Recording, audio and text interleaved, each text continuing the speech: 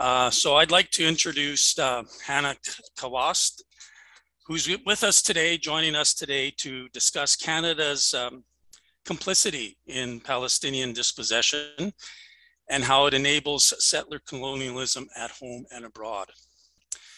Hanna is a Palestinian activist, writer, and journalist who was born in Bethlehem, Palestine.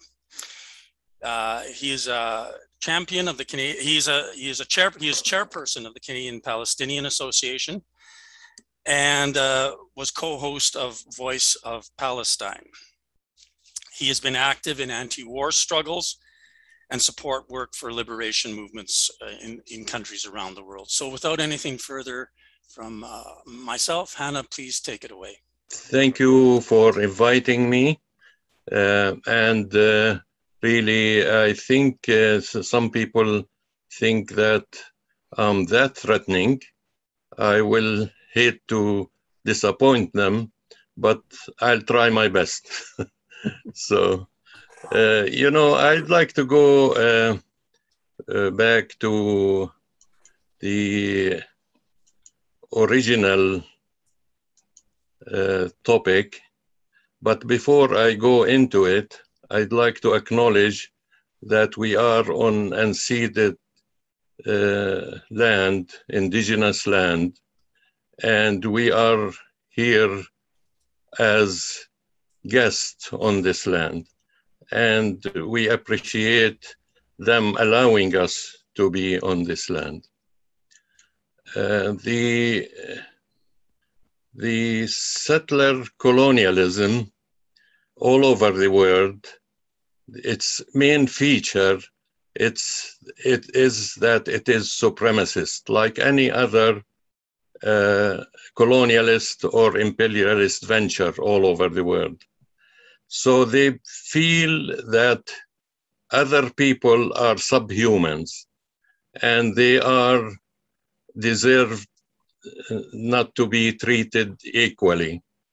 And so from this ideology, the settler colonialist ideology and all other colonialist and imperialist ideology, they look down upon the other nations, religions, races, etc.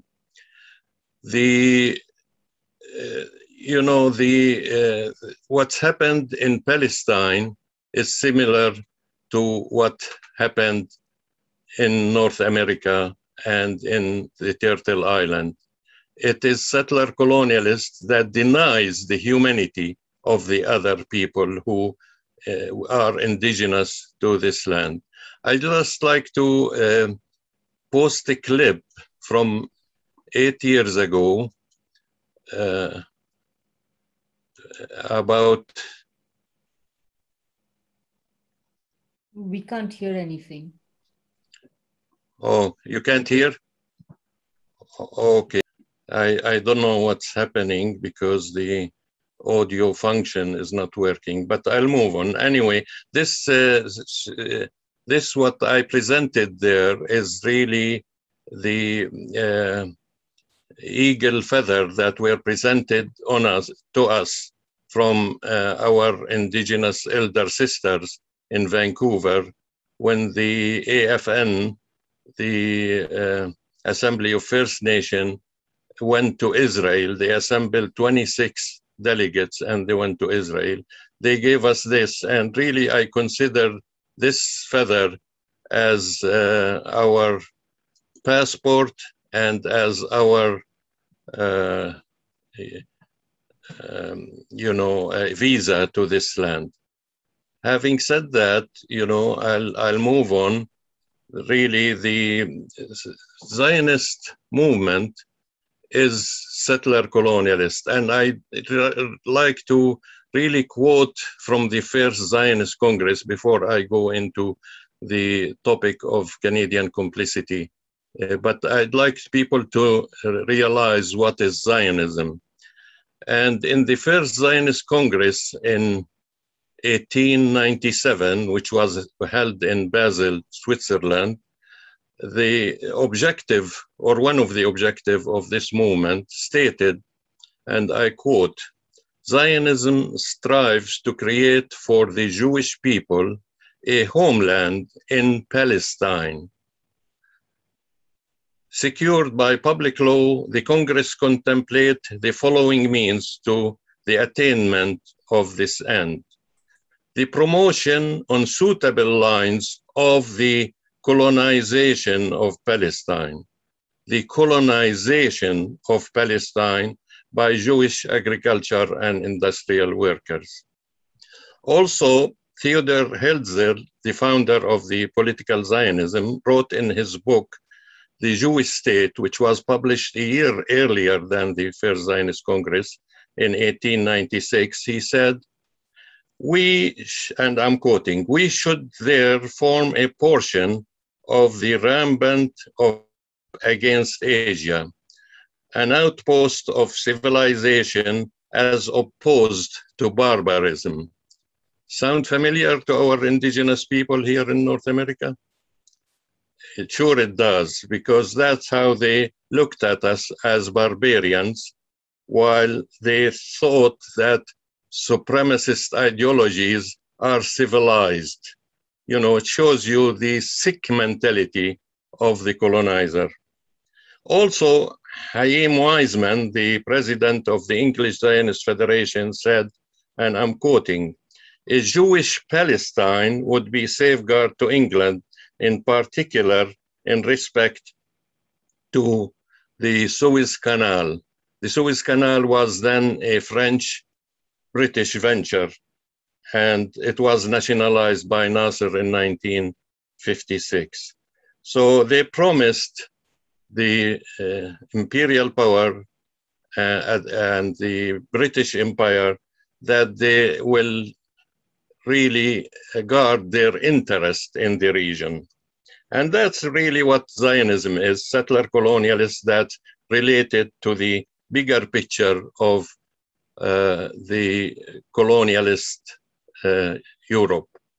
And it came about when the trend was to have settler colonialism all over the world, including mainly in Africa, Algeria, Guinea-Bissau, Mozambique, South Africa, you name it. They were trying to plant people there, and at really high cost.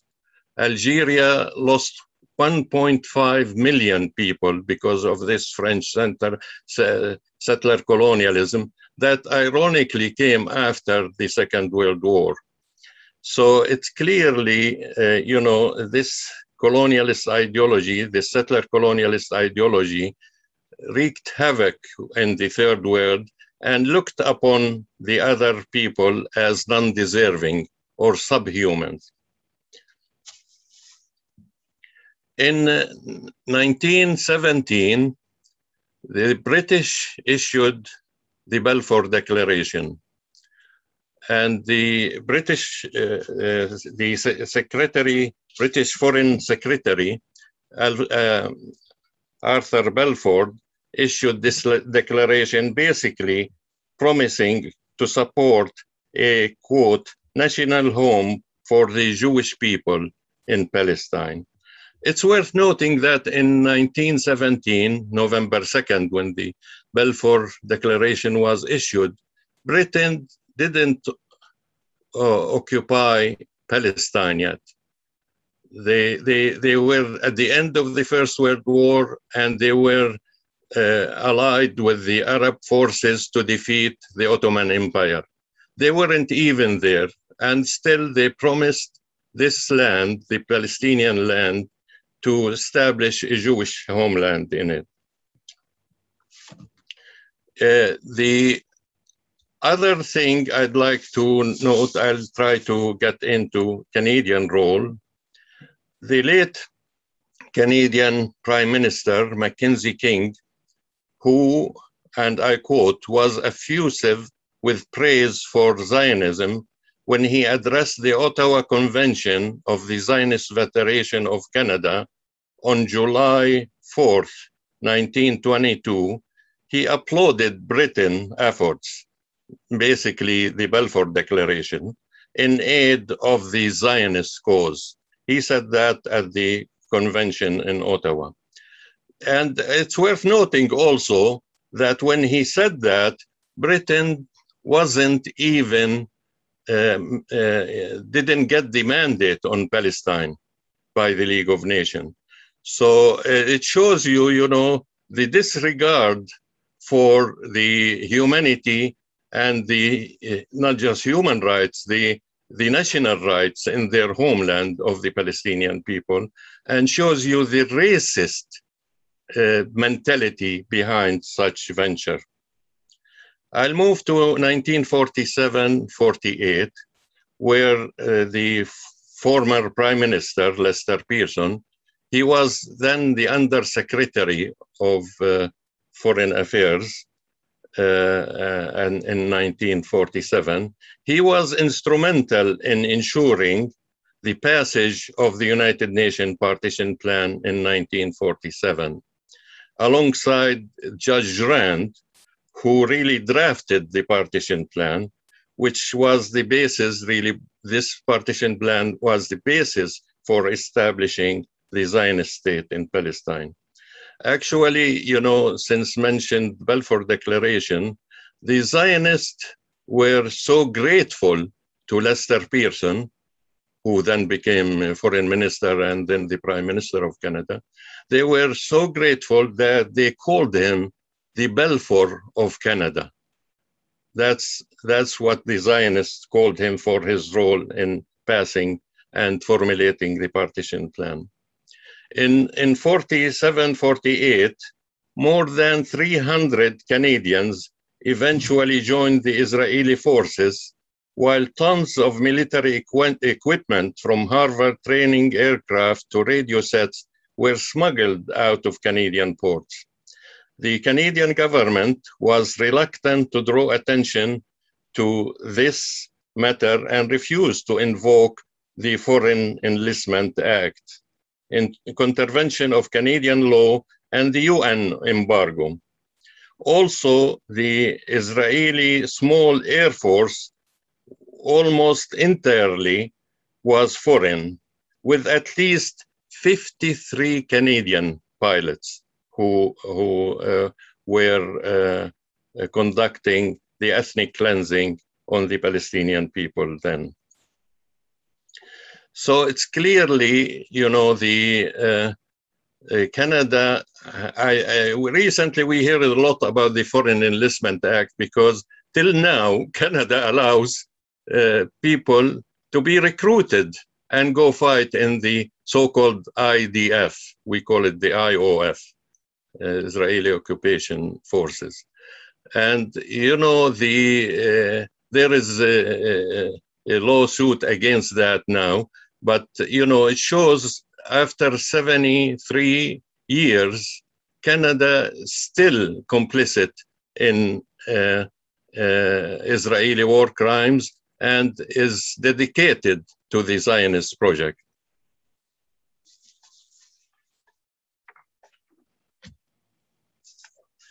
I'd like to talk a bit about the ICC. I'll jump forward to the ICC, International Criminal Court. Canada took a very strong position against taking Israel to the ICC. And our question is, why not? If Israel is innocent of these war crimes, why not go and face justice if you are not guilty of these war crimes? But clearly, Canada is trying to shield Israel from these war crimes. I'll just, you know, share with you some statement by the Minister of Foreign Affairs, who put a statement against, you know, the taking Israel to the ICC. And here is the statement. And basically she's saying because Palestine is not a state, then the ICC doesn't have the mandate.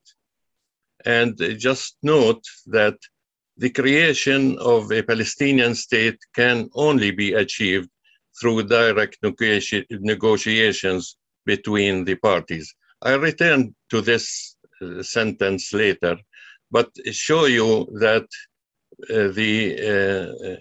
the support and the shielding of Israeli war crimes from the Canadian government and from Canadian official position.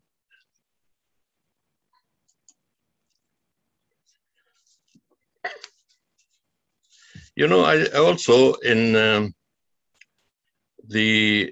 I like to go to the record of Canadian voting at the United Nations. Since Harper came to power in 2013, and in the Liberal government in 2014, and up till now, they voted regularly against a resolution that called for, you know, from establishing Palestinian sovereignty to right of return. You know, there is regularly, every year, there is 19 or 20 resolution addressing Palestinian human and national rights. And Canada, since Harper came to power till now, votes against 18 or more, against 18 out of the 20, or 17 out of the 19, depending on the other two. Usually they abstain on this resolution. And we documented that on our website. For people who want to learn more, they could search on our website for Canadian position at the UN, and you'll get the record. It's really disturbing that such a government would disregard human and national rights of a whole nation just because they support the Zionist project.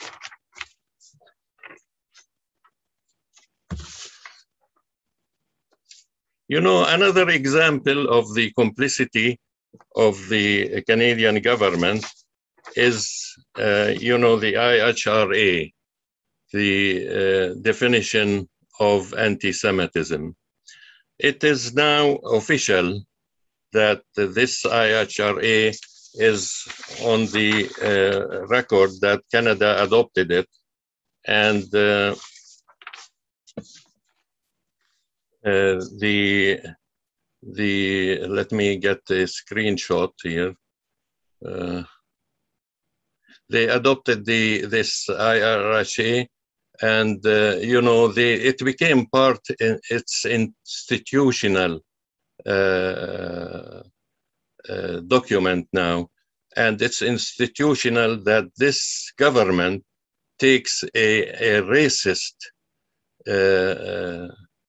position against the Palestinian people, because the IHRA has 7 of 11 examples of anti-racism where they conflate Judaism with Israel and Zionism. And basically they're saying if you question the legitimacy of the state of Israel or the ideology of Zionism, then you are anti-Semite. Actually, it's the other way around.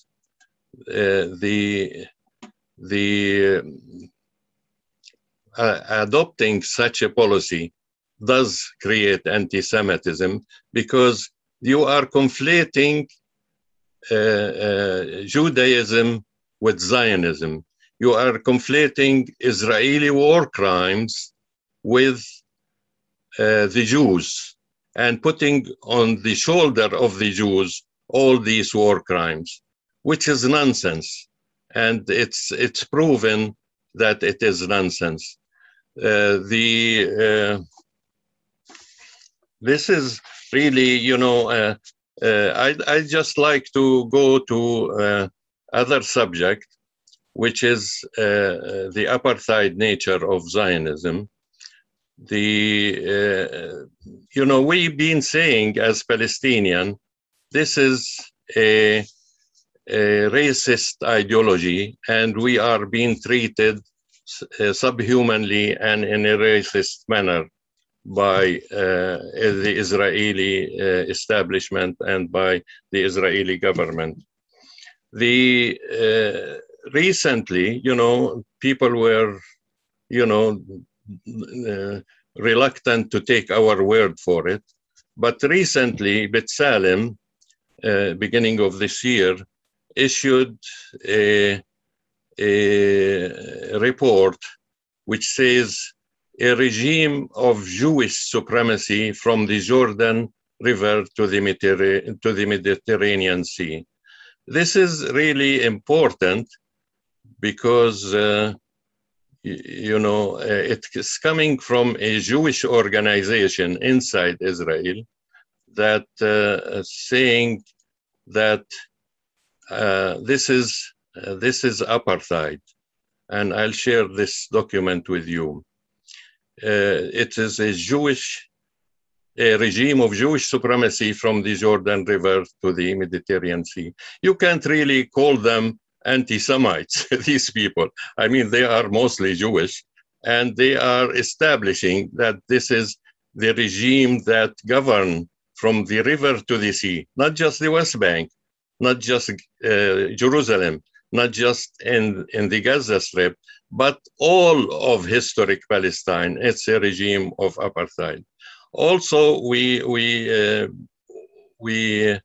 also lucked out that the Human Rights Watch, which is usually serves the imperial interest of the empire, issued another report where they established that the similar. It was, I believe it was more than 200 pages, where they established, the report was 200 pages, where they established the same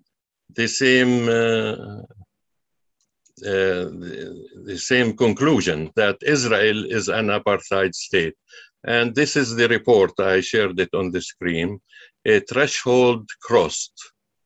And it says basically that Israel is an apartheid state, again, similar to the apartheid to apartheid in South Africa.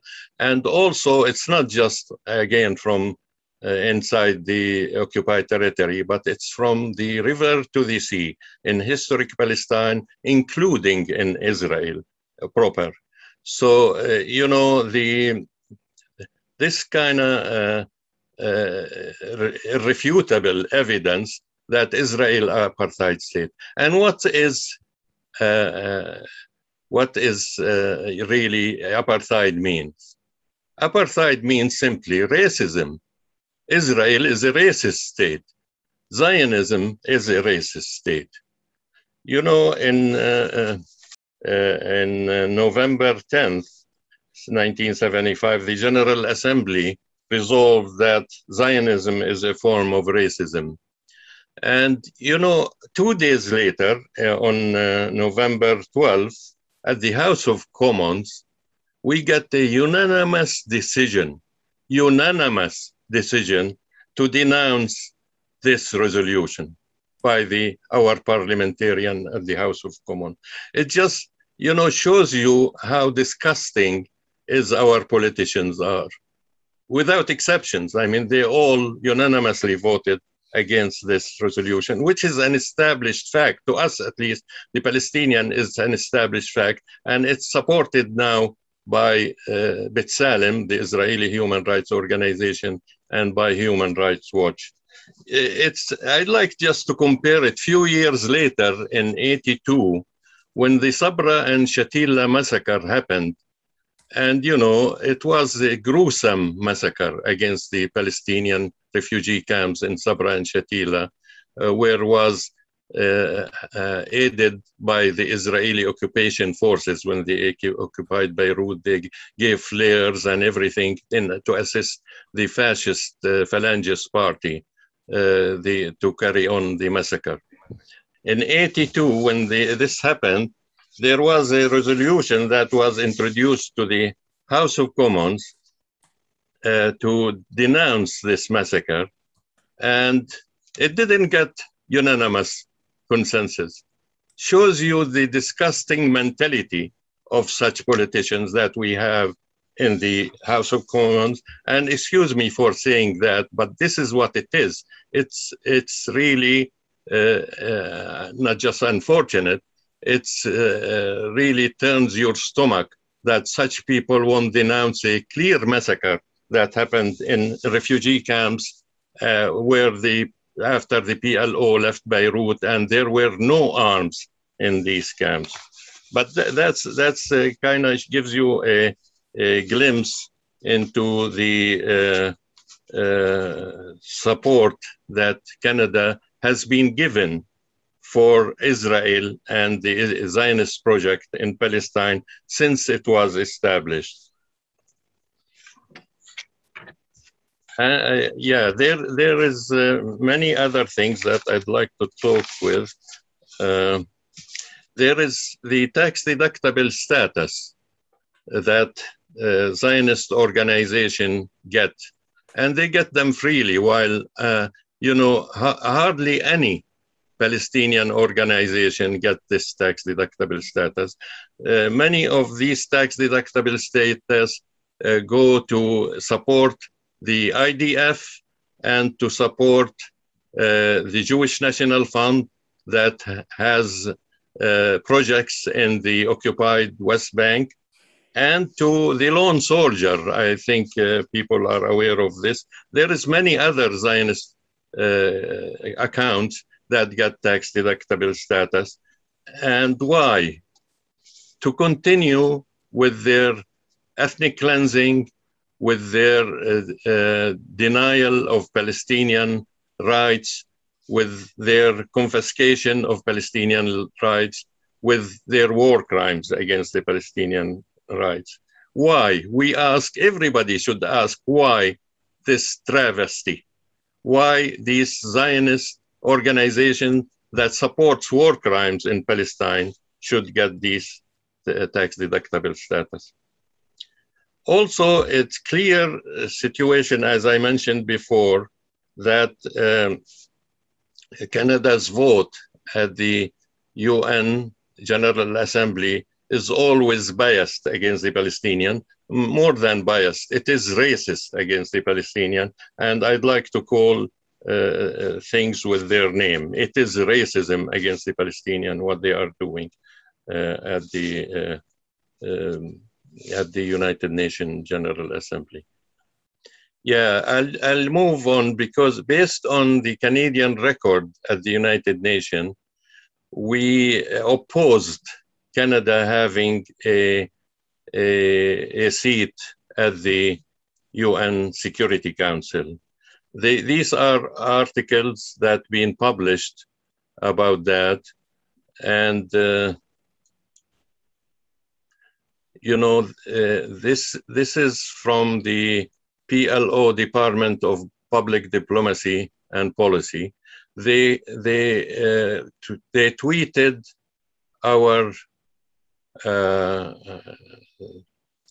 actually my letter to the United Nations General Assembly. They retweeted it, and the representative of the Canadian official in Ramallah to the authority complained to the PLO. It was through request of information that Yves put it in his article, where they objected, and they asked the PLO whether this is their true position, that they oppose the thing. But it came out really that they were concerned of our activity here. My letter was one of many people who worked on this issue. No no seat, no UN Security Council seat for Canada at the end. And in a way, we succeeded because they didn't get the seat. This is a screenshot of what the Chrystia Freeland, she was then the foreign minister, stated to the Israeli Council on Foreign Relations. She was in Israel 3 years ago almost, and she stated, "We know Israel is a democratic state in a dangerous neighborhood." Can you believe such a racist statement? Dangerous neighborhood. As if the neighborhood are the ones who are committing war crimes. As if the neighborhoods who are stealing people's homes and houses. As if this neighborhood who are ethnically cleansing people. As if this neighborhood is an apartheid, the apartheid regime that we're talking about. Again, you know, that shows the racist mentality of such officials. And Canada's commitment to Israel's security is unwavering and ironclad. And she then, I don't know if this is hurted her because we publicized this so much later on when Canada wanted a seat at the United Nations Security Council. She said, "We believe our presence on the Security Council can be an asset for Israel and can strengthen our collaboration." So this is the kind of regime we're dealing with historically and nowadays. I just like to also show that these policies, I think we recommended that in our reading on this website, how this really affected me personally as a Palestinian. You know, when I came to Canada in 74, I became citizen in 77, I believe, 3 years later. And I applied for my passport. I got 2 passports where my birthplace stated Bethlehem, Palestine on them. The visa I entered to Canada is Bethlehem, Palestine. And after the Oslo process and after they gave Bethlehem to Mr. Arafat, they refused to put Bethlehem, Palestine. And then I had to deal with the issue for 19 years where I wanted my new passport to be put on it, Bethlehem, Palestine as my birthplace. I couldn't succeed. And this was the result of this booklet that I put between your hands. It's on the the event page. Also, another thing that affects me personally with this policy is, I have property in Bethlehem. I have a property with houses on it. My cousin live on it. The deeds of this property is in my hand because my grandfather gave these deeds to me, to my father, and then to me. My father gave them to me. I had them between my hands. I can't go back, live in Bethlehem, which is under Palestinian Authority rule. I can't go live there because Israel doesn't allow me there. And what's ironic, the Canada supports Israel in this position because Canada, with few other countries, 3 or 4 more other countries, the Micronesias and the small island countries, they really, support this Israel on this resolution. The resolution states, and it's really passed unanimously by large majority, except for 5 or 6 countries, including Canada. It says, person displaced as a result of the June 67 and subsequent hostility. Basically, that Israel should allow these people to return to their homes. And Canada votes against. And then they tell us they they support a Palestinian state. Canada says they support a Palestinian state with condition, which is a pie in the sky, really, this Palestinian state, because Canada always stipulates that this Palestinian state should be agreed upon by the two parties. That means, you know, the two parties, Israel and the Palestinian Authority, should agree to this Palestinian state. And, you know, as we see from facts on the ground, Israel is not interested in giving back the occupied territory. It's clearly Israel is trying to build more settlements, confiscate more land, and everybody knows that. So for the Canadian government to tell us, oh, we want as in the post I put earlier, that we will recognize the Palestinian state when the two parties agreed upon. It's really deceptive, not just deceptive, is hypocritic, because they know Israel is not going to agree to such a state. Israel made it very clear that they won't agree. It's like, you know, saying, you know, if a thief goes into your home and steals your computer, and the judge tells you, you know, it's okay, you should agree with the thief to return your computer or part of it, or some elements of it. And, you know, it's really ridiculous, you know, to ask that, you know, the thief to decide whether he should return his theft or not. And this is what the Canadian government is asking us. They are giving Israel a veto power on the outcome of the ending the occupation. That's what's happening. Would they have done that in Iraq when Iraq invaded Kuwait?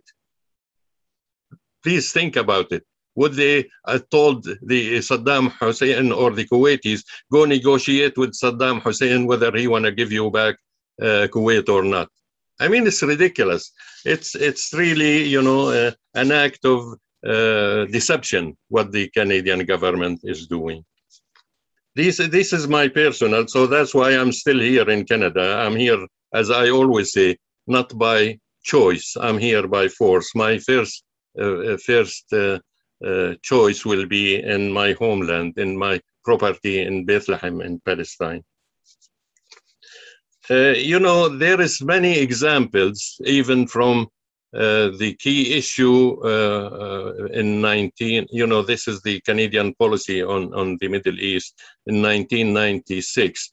They always state this same position, that, you know, if you want a negotiated settlement, you should ask, you know, you should reach a negotiated settlement with Israel. So I'll just, you know, I'll just move a little bit. I'm not sure how much time I have, because I have lots to cover. But I'll go back to the regime of apartheid. The Canadian government, if they are decent, or they are truly what they say, they are for human rights and for democracy. If they are decent, they would have imposed sanctions on Israel because of the apartheid nature of the Israeli state. I'll just like to post something to show you which countries Canada have sanctions on. And nine of those are in the Middle East. 9 of those countries. It's really disgusting that they have sanctions on Yemen, while at the same time they're giving Saudi Arabia Humvees to kill the children in Yemen.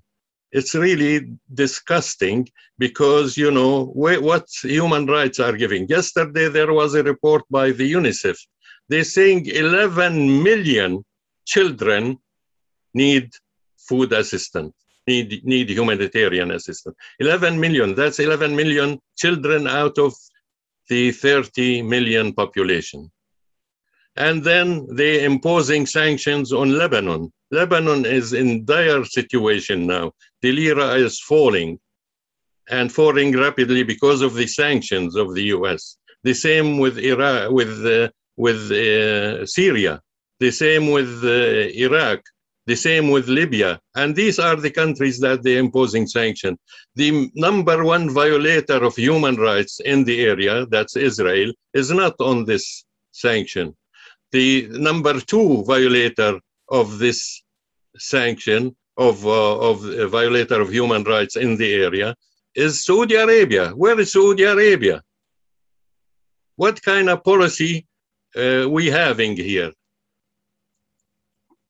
And I think, you know, it's really maddening, because, you know, we should feel responsible for this government, and hopefully election will come tomorrow, and we should try to rectify these injustices, these infamies, and these, you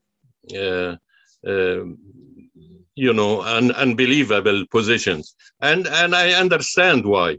I mean, we are a tail to the US empire. And if you notice from who is the Canada is sanctioning, is exactly what the US wants.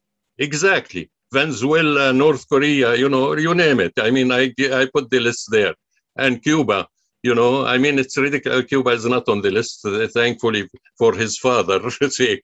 I don't think he would dare do that. But, you know, I mean, Russia, China, you know, I mean, you name it. I mean, it's ridiculous. It is, we are a tail to the empire, and we are in service of the US empire. And we should wake up and smell the hummus, as we say in Arabic, not the coffee, smell the hummus. So I think that should be clear. You know, CBC also, I just like to, our public affairs broadcaster, this is from their guide on Palestine. And they tell the reporters, the anchor persons, etc. They say, so don't refer to Palestine or show a map with Palestine as a country. Use the term pro-Palestine when referring in generic ways to Palestinian supporters. This is, I complained many times on this language, and the ombudsman, who's a really PR, who is a PR man for the CBC, he said this language is reasonable, he told me. He said this language, and it is documented, it's on our website, his letter. He said this language is reasonable. So it fits into the denial of not just the existence of Palestine, the existence of the Palestinian people. And this is at the core of the Zionist ideology. The Zionist ideology was established under the slogan, a land without people, for a people without land. We were invincible. We are still invincible. Till this moment, we are still invincible. If this is not racism, what is? Denying our existence. The Zionists always denied our existence. So to tell the world, oh, it was all a desert. It was, and we made it bloom, you know, which is nonsense. I mean, the Fertile Crescent included Palestine from Iraq all the way. And it used to be called fertile. It wasn't a desert. To say it's a desert is, you know, deceiving the people and throwing sand in the eyes of human beings, and to try to fabricate history. So this is the kind of mentality we having here. And I think I covered most things. I guess I could answer questions at the end. But my message to you basically is, we are, as Canadian and a Canadian state, in our ears in supporting war crimes and for being responsible for the tragedy of the Palestinian people. I just would like to mention one last example of this complicity. In 1949, there was a resolution that was co-sponsored by Canada was co-sponsored by Canada, admitting Israel to the United Nations. It's resolution 273, if my memory serves me.